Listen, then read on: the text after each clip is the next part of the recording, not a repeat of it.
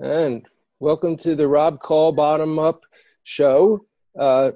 We've just recently begun to do it on video and audio, so you can catch it on video at YouTube or at opednews.com, and you can catch it on audio at iTunes and Progressive Radio Network.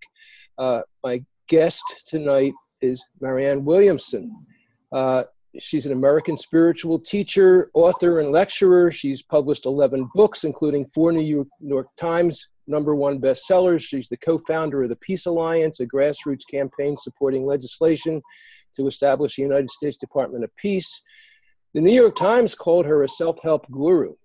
A quote from her book, A Return to Love: "Our deepest fear is not that we are inadequate. Our deepest fear is that we are powerful beyond measure," often attributed to Nelson Mandela, is one of the most oft-quoted passages of our time.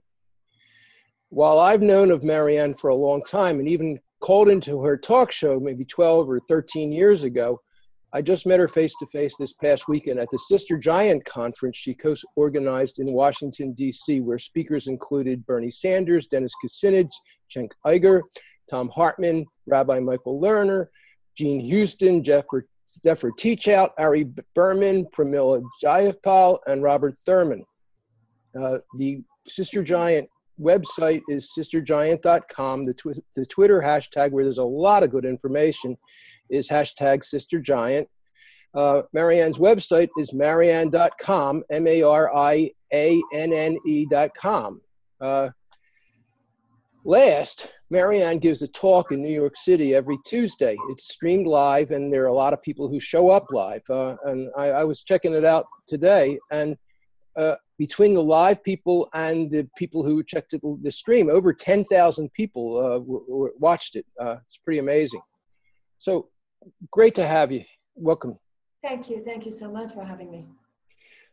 Can you start off by telling us about Sister Giant and how people can access the video and your future plans for citizen events? Yes, I think the energy was very high, as you know. Absolutely wonderful. And in a way that is obviously part of a national, in many ways, international tide of resistance to what does feel like a dangerous trajectory that we are on because of the Trump administration. I want to continue that momentum in terms of our little piece of it. You know, nobody has a monopoly on a revolution, right? You have your part, I have my part, where it's an all hands on deck type of moment. But I feel for the Sister Giant experience, what people went through at the conference, I think there was a lot of desire to keep things moving. So what I'm going to do is I'm going to do it in 5 cities. We haven't totally and completely decided which 5 yet, but 5 cities of what I call spirit of citizenship rallies. And in those 5 cities, it will be a 1 day rather than a 2.5 day. During the day, it will be kind of like a little mini Sister Giant. And then the evening will be a workshop on political activism, specifically related to the 2018 races, not only locally, county, state, and federal. I'm as concerned as I'm sure you are about this assault on the state houses as much as on our federal Congress and government. I think if I take a city, like for instance, I'm choosing Minneapolis as one of them, I think. And so then the hope is that people from Indiana, people from Chicago, you know, that we can sort of divide the country into 5 sections and hopefully serve that way.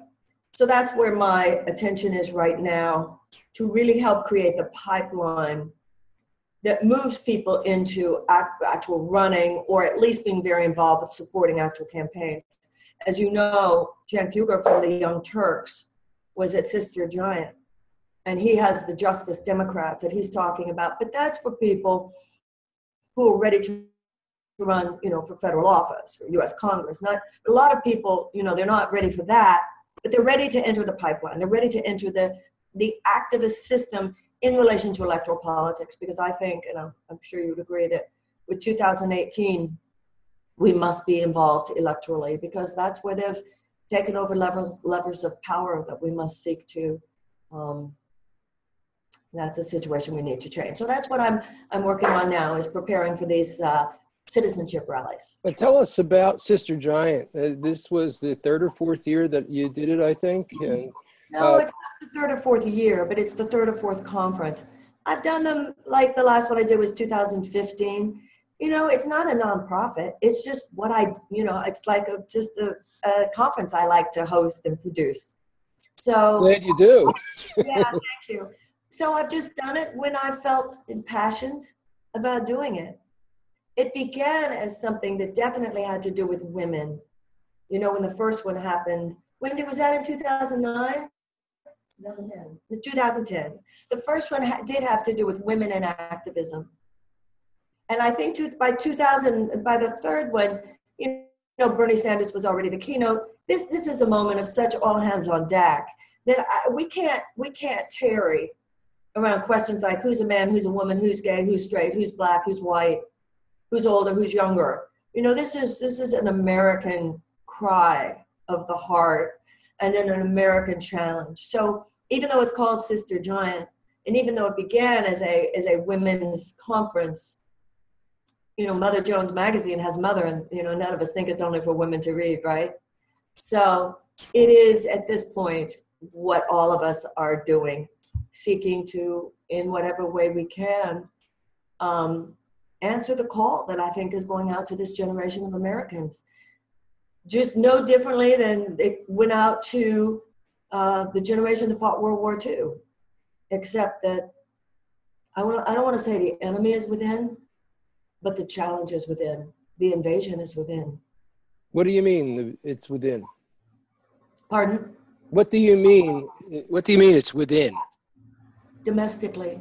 I think we're going through right now. I don't think it's a hyperbole to say we are facing right now an assault by crypto-fascist forces. I don't think that's an overstatement. I don't think that Trump is simply as bad as we feared. I think he's worse than we feared. I agree. This much power at his command, the worst aspects of his psyche and of his character, able to just rule by edict. And I remember how they got on Obama for the executive orders. My Lord, he just keeps doing them like he thinks he's a dictator. He treats Congress like it's irrelevant. He is seeking to delegitimize not only intelligence agencies, not only the press, but even the judiciary. You know, when he was when he was talking about a so-called judge, this could be a threat to people's lives. When you take all the incredible political power and force that he has accumulated. And this has been a concern for many of us from the beginning. Not that he would do something genuinely wicked, although all of this, but that somebody else might. Right. That's the dog whistle, because it is the dog whistle. So it's like we're watching a car crash in slow motion. And I think all of us want to do what we can to deal with it effectively. Now, one thing that really affected me Excuse me just a moment. I'm so sorry. Somebody's talking and I can't hear you.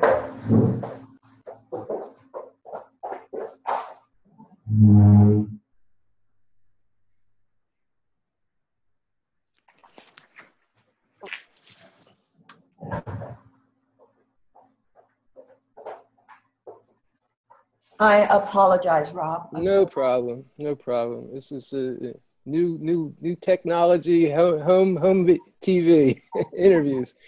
So one thing, you know, that really got me about your conference, Sister Giant, was that you took a different approach to looking at Trump supporters.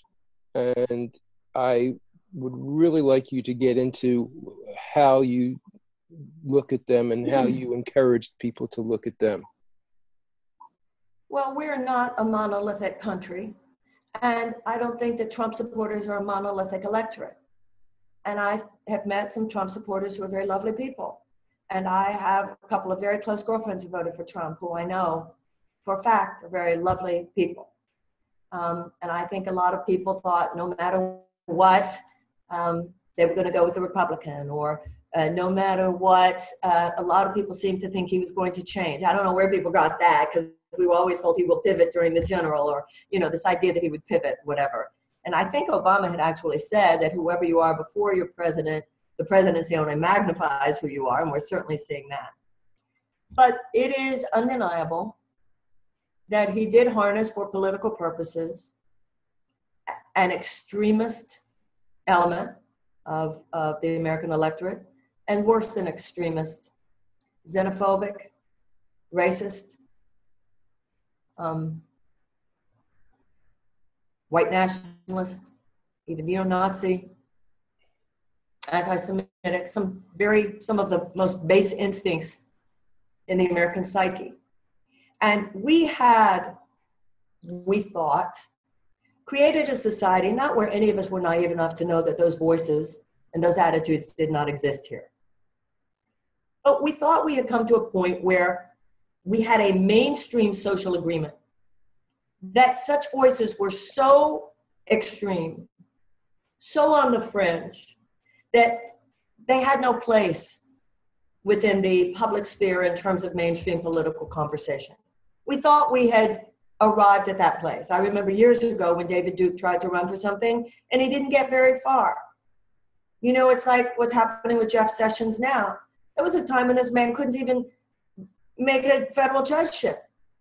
There was a time when nobody of consequence could have taken David Duke seriously. And what happened is that those ramparts fell with this election cycle. First of all, we have, because of the internet, the fact that even the most extremist voices can create for themselves and can exploit platforms and hold megaphones such in a way that they did not have earlier, because the mainstream media is no longer the gatekeeper that they once were. And you couple that with the fact that the mainstream media itself has been so corrupted by corporate ratings, bottom line, that too often, whether it was Trump or some of his most crazy supporters, they were given the megaphone. They were put on television. And this whole thing was a Frankenstein phenomenon. But people seem to think it was, what did Les Moonves said? It's bad for America, but good for ratings. And they seem to think that it was a joke. It was not a joke. And you create this Frankenstein, then they couldn't uncreate him. I think there are some really fine people working within even mainstream media today, but, people finally woke up. But the point is that he did harness these extremist elements for political purposes. I don't think they make up all of his electorate. Perhaps they don't even make up the majority of his electorate. I don't know. We do know that on President Trump's Twitter feed, 1/3 also subscribe to the Twitter feeds of white nationalist sites. We know that. this. I didn't know. That's absolutely disturbing. So I think that two things. Well, obviously many things are involved. This was a perfect storm. It's a multidimensional problem, and it's got to be multidimensional, very integrated, holistic solution as well. But one issue, of course, is that we don't need so much to fight who we don't agree with, except in an electoral sense. But on a level of energy, this is not a time when we need to fight who we don't agree with, but we do need to do much, much more to harness the power of the collaborative possibilities available to us when we join with those with whom we do agree. It's like what you and I are doing right now. We somebody said the other day, I think it was at Sister Giant, but what about the echo chamber? We shouldn't be so afraid of the echo chamber. Because when you have a field, when you have a conversation that is repeated and that becomes honed, and you give a piece of it, and then I learn from that, and I give a piece of it, and you learn from that. So that theoretically, this radio show being an example, I learn from you, you learn from me, then maybe your conversation is a little more honed, my conversation will be a little more honed because of what we learn from each other. And then this becomes a very resonant field. In A Course in Miracles, it says, an idea grows stronger when it is shared. And I think, obviously, the left was so fractured in this election.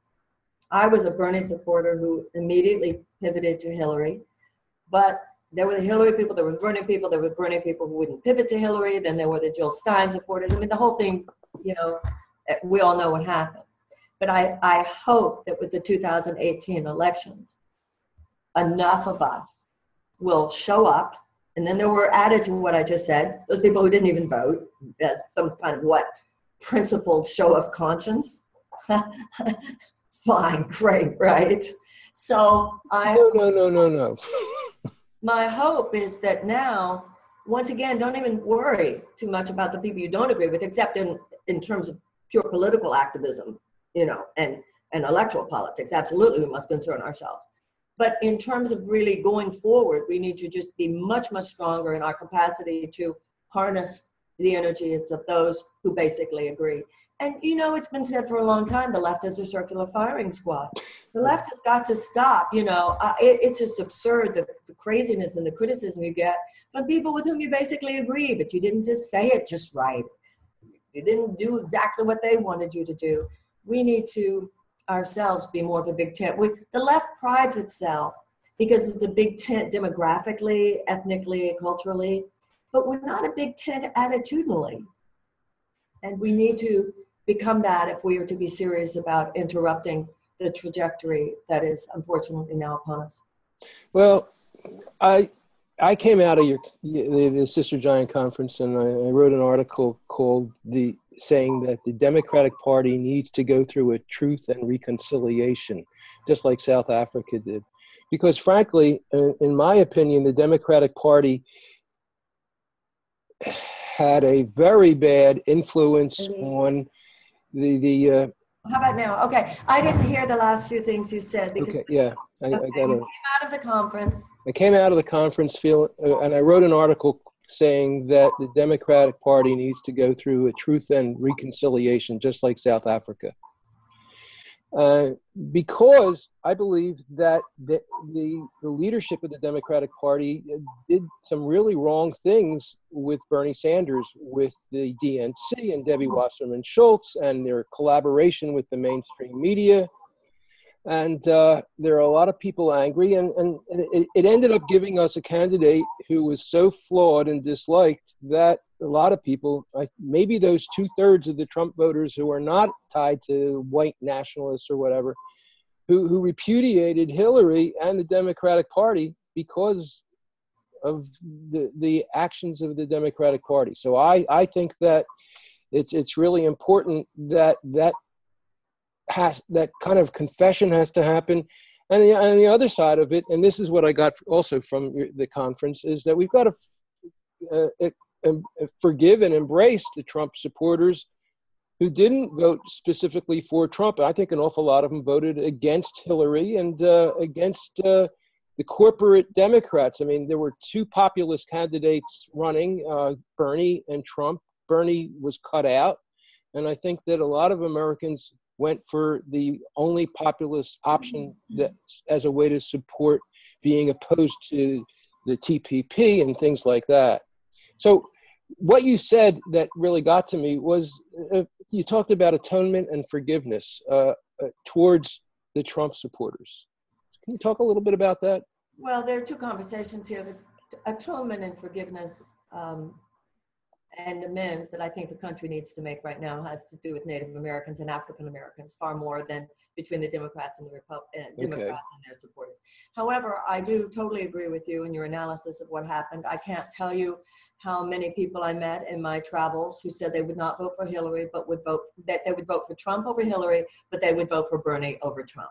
I think Bernie would have trounced Trump. I think that this was not going to be an establishment year no matter what. There was going to be a populist revolution. It was either going to be a progressive populism or it was going to be an authoritarian populism, and we know what occurred, or at least we think we know what occurred. Who really knows what occurred, right? Hello.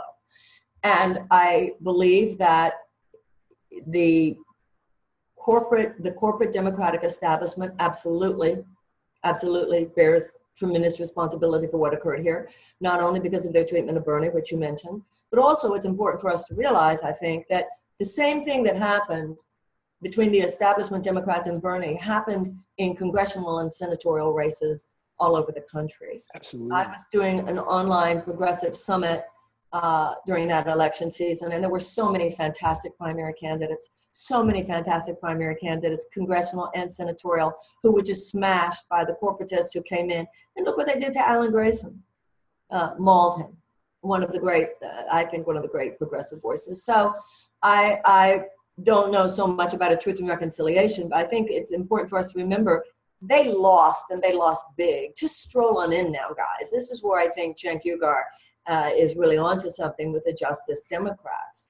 At this point, we just need to go forward. You know, when Abraham Lincoln said, "With malice towards none, with charity for all," malice towards charity for all, malice towards none, he was talking about how the South would be treated. They would not be treated as a vanquished enemy, but as brothers who had come home. And we don't have time right now to have anything other than mercy and forgiveness towards each other. And I think a lot in terms of the corporate Democrats, I don't think any of them are under the impression that it all went well for them. And at this point, I think it's a matter of our standing up and our standing up en masse. And look, if we get pushback from the likes of Debbie Wasserman Schultz, that's another story. But I'm not sure at this point so much that we would. I mean, look what's going on now in the race between Keith Ellison and others who are running for head of the DNC. It's going to be very interesting to see what goes on. I do think, every day the news changes, and that's why I was mentioning, even at Sister Giant, mentioning at my lecture last night, don't just make calls to your congresspeople and senators who are voting in ways you do not like. Make calls also to your congressmen and senators who are doing what you want, but tell them to go further, tell them to go further, tell them to go further. If this man continues the way he is now, pretty soon, the only reasonable path will be impeachment. I agree. And it's just unbelievable to me the way clearly the Republicans, their view is we cannot have one break, we cannot have one crack. And of course, it was two women. Isn't that interesting? It was two women, Susan Collins and the senator from Alaska, who voted against Betsy DeVos. But at some point, if this continues the way it is, I believe the cry for impeachment will begin to be heard. Yes, I keep thinking we're going to be talking about President Pence pretty soon. And that'll get rid of Presidents Trump and Bannon, which is pretty scary. You mentioned A Course in Miracles, and that's a lot of what you've been involved with over the years. Can you talk a bit about A Course in Miracles, how that ties in with what you do and the way you think and what you teach? Well, I've had a career for over 30 years as someone who speaks and writes about a set of books called A Course in Miracles. The Course in Miracles is not a religion. There's no dogma, no doctrine. It's based on universal spiritual themes. And it is a psychological mind training on the relinquishment of a thought system based on fear and the acceptance instead of a thought system based on love. And basically, its message is that when your thoughts and behaviors stray from love, you will call forth effects that are chaotic and fearful. And this applies to a collective as much as to an individual. The United States has not stood for mercy and stood for justice and stood for humanitarian values and stood for brotherhood, stood for peace in all the ways that we as a nation theoretically purport to, and that I believe the vast majority of Americans would like to see. Over the last few decades, beginning with the issue of economic justice, so many of the resources of our country materially have been siphoned off into the hands of a very few Americans, creating so much despair. The difficulty people have getting higher education, the difficulties people have getting health care, the difficulties people have just getting into the game. And then, of course, our behavior internationally, which has been nothing short of imperialistic and abusive in quite a few cases. So from a spiritual perspective, what we have now is a situation that we brought on ourselves because we ourselves as a nation have strayed from the tenets of mercy and compassion and justice that are at the core of the heart of any human being on the planet and what every nation should embody. So whether you're talking about abolition, which emerged from the Quakers, or the fact that Alice Paul and other leaders of the suffragette movement were Quakers, or the fact that Dr. King was a preacher in the Southern Christian Leadership Conference, it's not an accident that the great social justice movements in the history of our country have emerged from a spiritual foundation. because a spiritual path gives you conviction. A spiritual path, you know, I talked at this weekend about the difference between being anti-slavery and being an abolitionist. And that psychological transition from, oh, I think it's terrible, to it will not happen on my watch. This is the kind of shift we have to make now. And that's the kind of shift that spirituality inspires in us when we take these issues and these principles of justice, of love, of mercy, of brotherhood, and don't just see them as nice things to talk about or think about, but as foundations on which we stand in our daily lives. It's a commitment not just to your own self-interest, but to God as you understand him. So how would you apply your long time depth of experience with the Course in Miracles to activism and politics? Well, love is not a passive emotion. Love is participatory. If I give my life to love today, then I cannot ignore the sufferer who is next to me. There is no serious religious or spiritual path that gives anyone a pass on addressing the suffering of other sentient beings.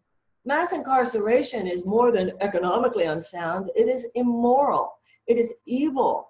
It is actually taking advantage, it's turning human suffering into a profit center.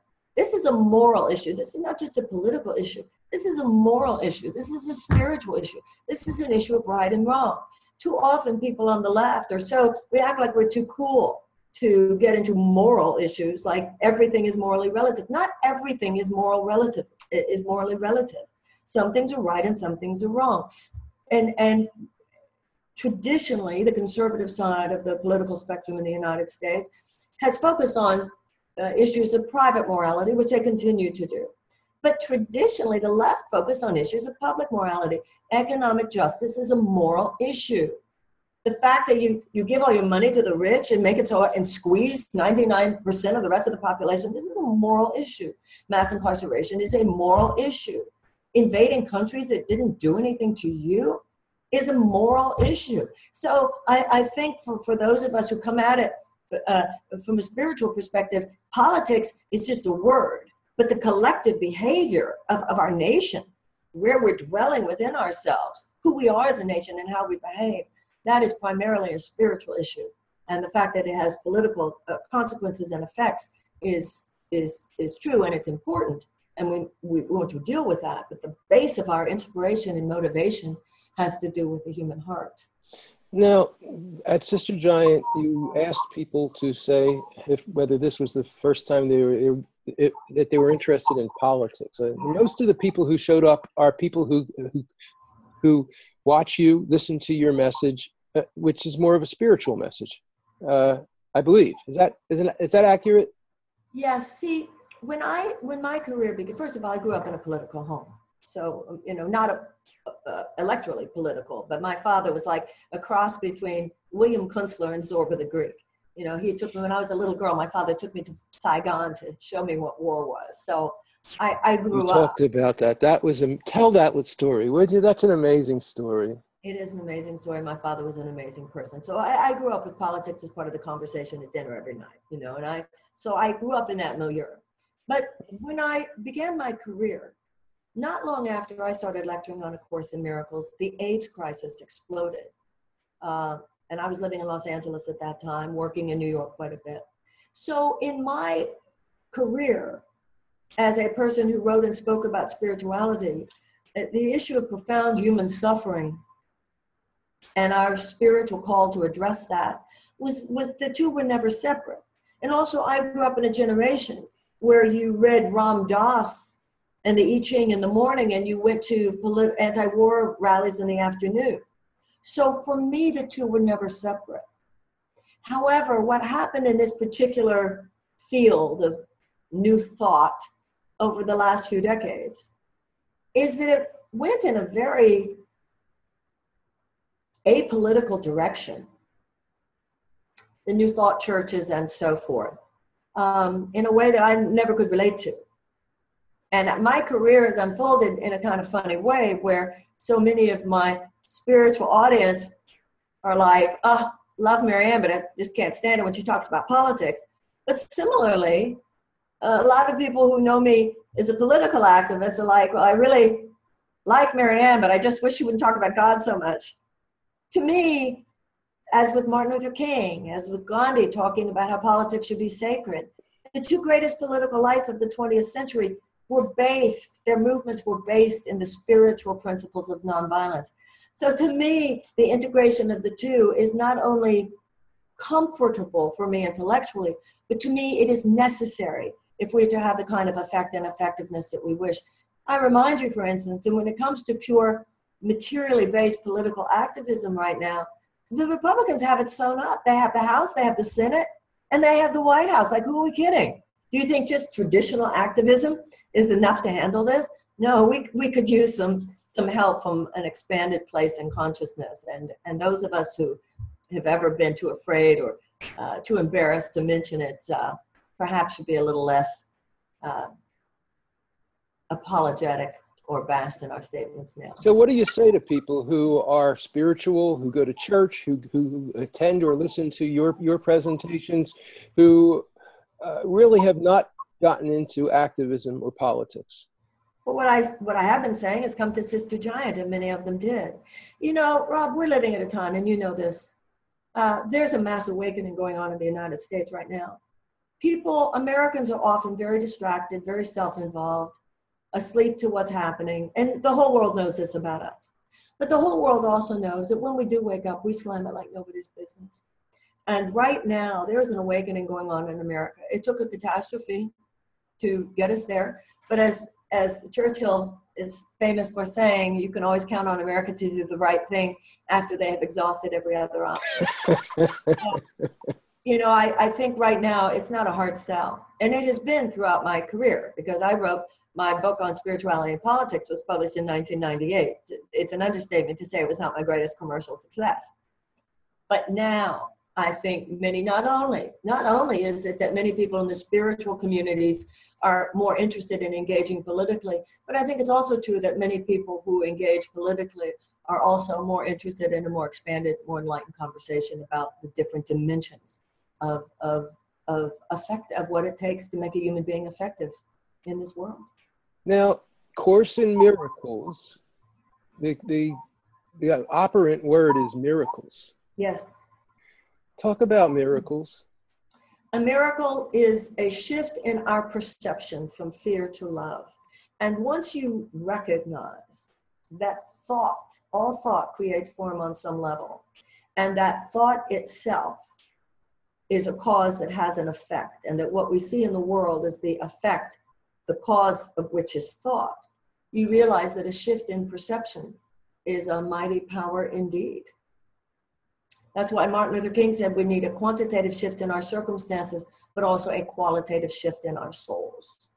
And without that, you know, Martin Luther King said that the desegregation of the American South was the political externalization of the goal of the civil rights movement, but that the ultimate goal is the establishment of the beloved community. Well, let's look at why he said that and how prescient he was when he said that. If you only change things on the level of effect, things can be changed. So they got the Voting Rights Act. Well, we're living at a time now, the Supreme Court has already started chipping away at it. We have voter suppression rearing its ugly head once more. It's over 800 voting places were actually dismantled in this last election. So until we actually reach a place in consciousness, you know, where these things are considered untenable, the struggle will not be over. You know, you can write an Emancipation Proclamation, you can abolish slavery, you can write the 13th Amendment. As important as these things are, they were and are external remedies. Other generations abolished slavery, we must abolish racism itself. So that's the deal. If you look at it that way, it's not enough to just have laws of racial justice, which we absolutely, this is not an either or, it's a both and. But we must also do the work at abolishing racism itself. And that's why when you were talking about atonement and apology, and you probably saw it the first night at Sister Giant, we do a ritualized apology to African Americans. So our generation is called to address both the internal and the external dimensions of change. For that matter, this catastrophe, and I think it is a catastrophe actually that we are experiencing right now, came about because of very internal issues like hate, internal issues like fear, internal issues like xenophobia, misogyny, racism, and so forth. But also, the one that really opened the door and let this happen was the internal issue of disengagement. We opened the door, we opened the windows and let this thief in. If it hadn't been him, it would have been someone else. And that's because far too many of us have been disengaged from the political process. Well, look, they're not even teaching civics in school anymore. They're not even teaching history. And now that let's not kid ourselves. Now that Betsy DeVos is Secretary of Education, I feel that the whole assault there on public education has to do not only with charter schools, which of themselves I don't have a problem with, but really building and supporting a network of education that will include a level of right-wing indoctrination that is terrifying. Which the Koch brothers have already been doing extensively at the college level, giving millions of dollars to scores of different colleges to fund programs and courses and approaches. Yeah, but this is even worse than that, isn't it? Because they want to get them while they're children. Yeah. So, but I want to stay with miracles a little bit longer, because I have a feeling that you will see some miracles already happening. I do see miracles already happening. You know, like I was saying before, I mean, don't you? There is an awakening going on. And when people ask me, what is your goal for Sister Giant? I said, my goal was that people would leave their lid up. And it worked really well. They were. And now we will do the rallies. There's the yin and the yang. There's the internal and the external. First, we had to do the internal. And that's what Sister John at the conference was. Really connecting some dots so that people's energy is free. And now we go to the doing. You know, there's the being and the doing. And in anything in life, if the level of our being is as important as the level of our doing. If your being isn't clear, then your doing will not be as effective as it might be. But if you only concentrate on being and not on doing, then it can devolve into navel gazing and narcissism and all those. Well, you brought up narcissism. I've done a lot of interviews looking at psychopathy and sociopathy and narcissism. Why don't you talk about your thoughts on that and Trump a bit? Well, people have already said and written very powerful essays. I've read them. Most of us have read them by now. I think it's inaccurate to posit the belief or the opinion that we're dealing here with a malignant narcissist. What we have to deal with is not, you don't prove these are, it's not like diabetes, it's not a blood test. The point is for us to get out of our naivete, which might lead us to believe that the President of the United States, being a malignant narcissist, will not have political consequences. That's where we have to go now. Not just whether or not we think he's a malignant narcissist, because at a certain point, behavior, walks like a duck, talks like a duck. The issue now is for us to realize that the lives of millions of people can be affected by this, and thousands already have been affected. I mean, the suffering of this Muslim ban, and the suffering, this is human suffering that we're talking about. Always, take it home, take it home. These are human beings suffering that we're talking about. Look what happened in Yemen. There are just so many ways that whether, you call it a malignant narcissist or whatever, I think for political purposes, the phrase we should be concentrating on has to do with the 25th Amendment. It's called mentally unfit for office. And that's where my mind is. I think that he is mentally unfit for office. And what that means is that his behavior is actually dangerous. I would agree. You look at what he has done already in 3 weeks? And he hasn't even started in on China, North Korea, Iran. Oh, he has started. He's already he put Iran pissed them off. Yeah, but they all know what a fool he is. They do, and what an embarrassment. So another thing you talk about a lot is God and our relationship with God. Where does that fit in? Our Declaration of Independence says all men are created equal and endowed by a divine creator with the rights to life, liberty, and the pursuit of happiness. I mean, the Americans, this is something the left sometimes leaves out. We are a religious nation. Hello, progressives. Hello. You're having this, I mean, the human psyche is hardwired for connection to that which is higher. And if you, and this, you go back throughout history, I mean, all the way back, you see cave drawings that prove this to be true, ancient societies and so forth. If you don't give people the real deal, they will go with the ersatz version. Same with patriotism. We're hardwired for connection to tribe. That's another place where the left is acting like we're too cool for that. Great, guys, great. How's that working out for you? You don't give people the real thing, they will go with the ersatz version. We're too cool to talk about morality. Great, you don't want to talk about the immorality of economic injustice and so forth, mass incarceration and so forth, great. You're not going to talk about it because the other side will appropriate the conversation. If you don't give people the real thing, they will take the ersatz version. You know, I grew up in there was a religious left. You had the Berrigan brothers and you had William Sloane Coffin. And in the African American community, they never have separated left-wing politics from the church. And the separation of church and state is something completely different. Separation of church and state obviously is a very enlightened principle. It means no rabbi or priest or mufti or minister is going to tell Congress what law they can or cannot pass. And it means that when I or anyone else are holding a church service or a synagogue service or a mosque service or whatever, no governmental official can come in and shut it down. But the founders did not do that to suppress the religious conversation in America. They did it to expand, to liberate, and to protect the religious conversation in America. So it's not like if we come from a spiritual basis that somehow we lose our citizenship and aren't supposed to open our mouths. So. Amen. You know, somebody at Sister Giant talked about how progressives, people on the left, demean people of faith.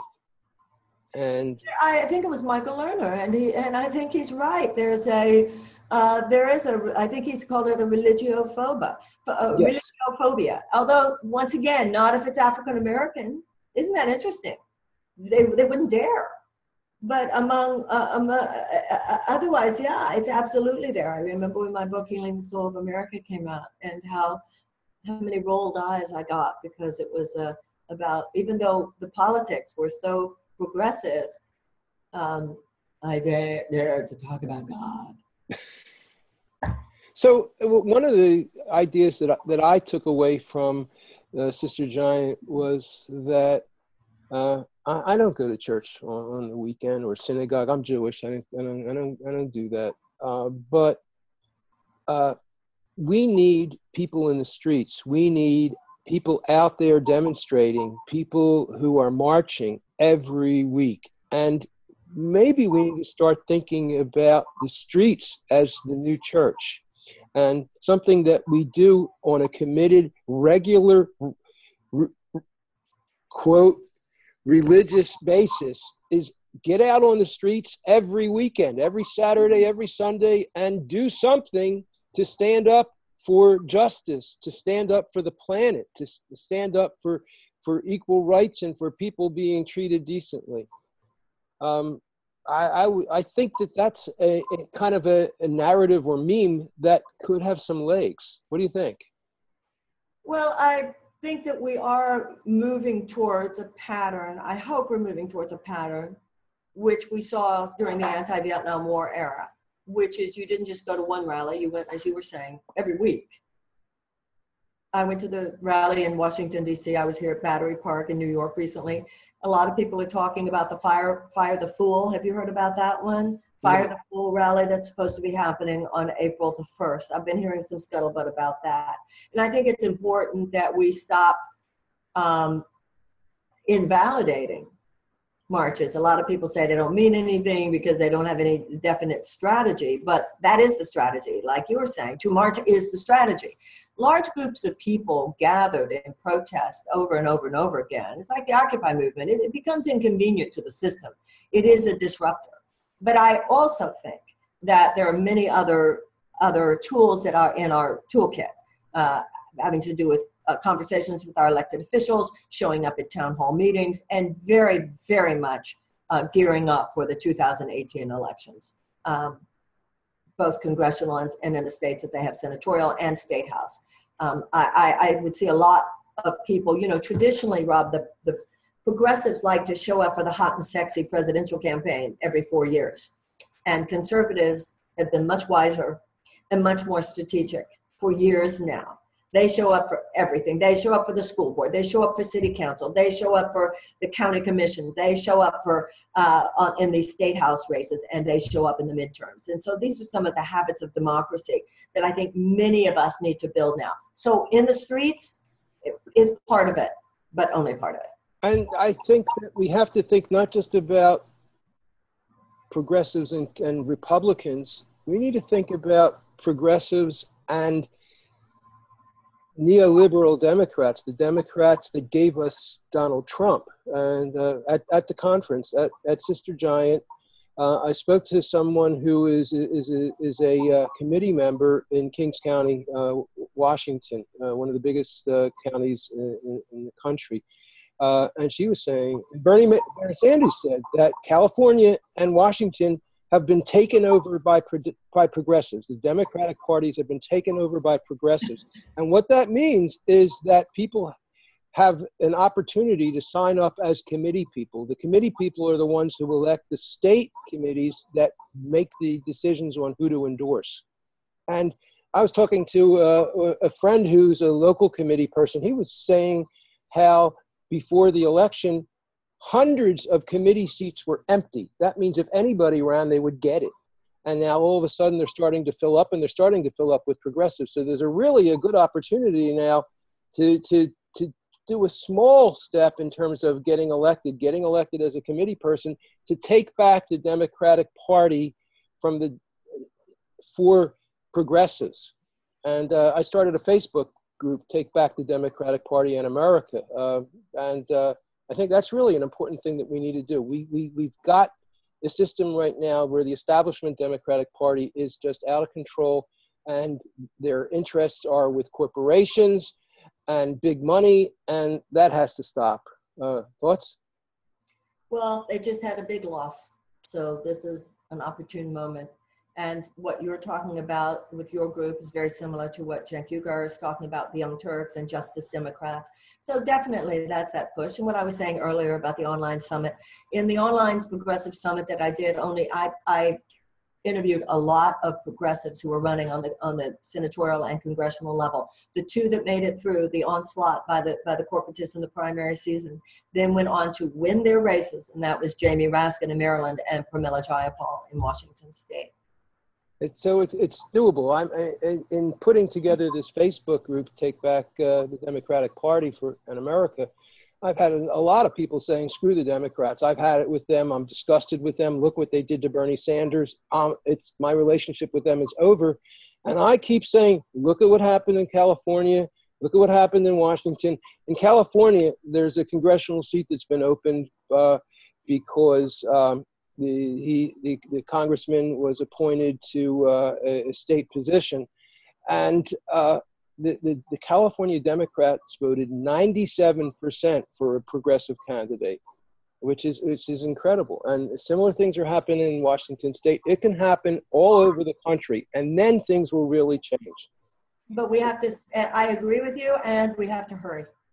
We do have to hurry. It's got to happen fast, because we're looking at 2018, and we don't want the... 2018 is very close to now. I mean, it's next year. Yes. So, Sister Giant, one more thing I wanted to add in terms of the marches. I think that what's really exciting is the sister marches. Yeah.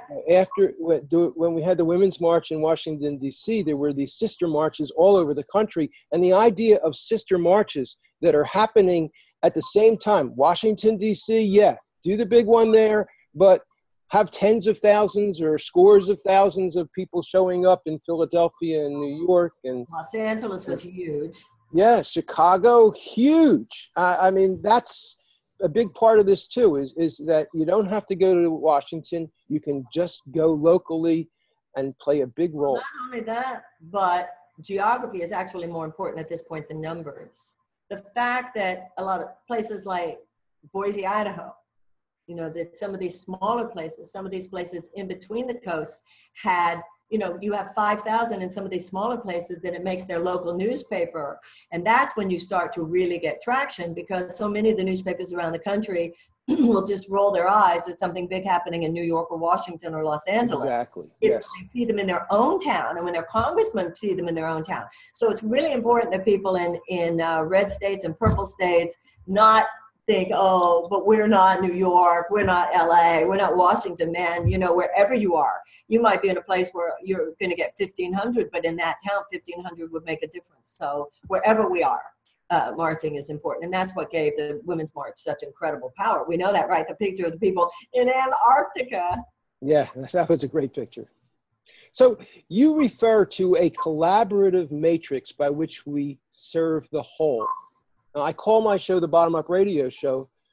Can you tie in any of your ideas with bottom up and top down? Well, you know, I mentioned during the conference that the new paradigm leadership is no longer top down. It's that the leader is holding the space for the brilliance of others. You know, I lived in an era when, you know, I was young, but I was old enough to get what was happening, whether it was the assassination of John Kennedy, the assassination of Bobby Kennedy, assassination of Martin Luther King. If you have a social justice movement that is led only or even primarily by soloists, all they have to do is shoot the soloist. So this needs to be a song. You can't shoot the whole choir. You can't shoot the song. So it's very important that all of us think of ourselves as leaders in this movement. And the notion of servant leadership, I think if the way for all of us to cultivate real leadership at this time is to see ourselves in service to the angels of the better nature of our country, in service to the evolving trajectory of American history, in service to our grandchildren and our grandchildren's grandchildren, in service to democracy and in honor of our ancestors. And you place yourself in a very humble place of service, and this makes you manifest as a leader. And that's really what the grassroots is. Grassroots movement means that we all take responsibility for our part. It's another way of just saying it's an all hands on deck type of moment. All of us have something we can do. I always say every day do something to annoy him. And at this point, we need to do more than annoy him. Do something. At this point, each of us must every day do something to interrupt the trajectory of what can otherwise become, and we should not kid ourselves, basically a fascist, crypto-fascist takeover of the U.S. government. Absolutely. Yeah. It's, I was looking, I put my book around here somewhere. What did I do with it? I guess I can't find it. To me, the book that most represents what's happening is not 1984. It's Sinclair Lewis's book, It Can't Happen Here. That was a book written, I read that so many years ago, and I need to take that out again. Yeah. Basically, he talks about a president who just starts banning intellectuals, taking over the universities, taking over the media. It's a book that you really need to take a look at. Oh, here it is. This is the book here. It Can't Happen Here. This is a first edition copy of it I found. But yeah, check it out. It is terrifying, and it is seeming more real than I could have ever imagined. I don't think anybody expected this much bad to happen this fast. Well, maybe that's the miracle too, that because it's happening so fast, people. Yes, I really think you're right. I think they've been very stupid to do this, because if they were taking a more incremental approach, it would be far more successful for them and far more difficult for us, because people accommodate as you go along. The way it is, there's so much happening so fast, so crazy, that the whole country is feeling bitch slapped. It's like, what just, the whole country is like, whoa, what just happened? And that's good news in terms of the awakening potential. Hopefully. And what I'm afraid of is that for every public executive edict that he issues, there are a couple of secret ones that we don't know about. And I'm guessing that's probably happening. Well, let's wrap this up. It's been a great interview. Thank you so much. What do you have to say to close out to people who are wanting to make a difference, wanting to do something? You've said a lot, just to wrap it up.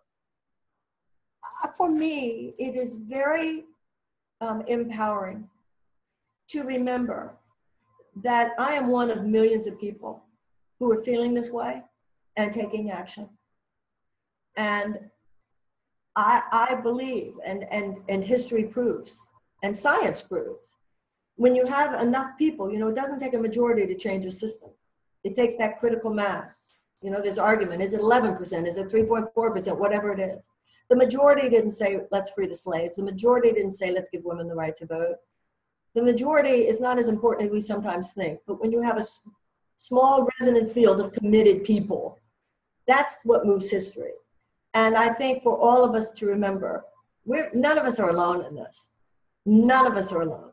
You know, there are people as we speak, and, you know, and I think that there are people that we don't know about too. There are people working in all the agencies, working in media, working in justice, in legal departments, in political activism, and also just individual citizens writing to their congresspeople, writing to their senators, showing up at marches, learning how they might be active in 2018. That's not, you know, it's sometimes you only see what's above the waterline, and it's so easy for us to see the quantifiable reflections of the power now wielded by people with whom we do not agree. But there are a lot of ways in which power is also being wielded by people with whom we do agree. And on any given day, let's just make sure we're part of that. And I think for me, it's palpable. And for any of us that sometimes wonder, then let us make sure that we remind each other and support each other and that collaborative venture. It's why you're doing your show. It's why I did your show. It's why you came to Sister Giant. It's why I produced Sister Giant. And you and I are among millions of people doing what we can every day. We're going to pull this off. We are. And I, you know, Pamela said it and Bernie said it. This is temporary. I don't think any of us should be so naive as to think it's going to be over in 6 weeks. This is going to be a long struggle. But I hope, hopefully not too long, we will get through this. And it is not just my hope, it is my absolute conviction. On the other side of this, whenever that is, this will be a better country for it. Thank you so much. I'm Rob Kall. This is the Rob Kall Bottom Up Show. You can find it at opednews.com/podcast. You can look for my name, Rob Kall, K-A-L-L, on iTunes. We're on Progressive Radio Network. Marianne Williamson, her website is Marianne, M-A-R-R-I-A-N-N-E. No, it's just one R. Just one R, sorry. And Sister Giant is sistergiant.com. And thanks again, Marianne. And check out other shows that I've done. Much appreciated. God bless you, sir. Thank you so much.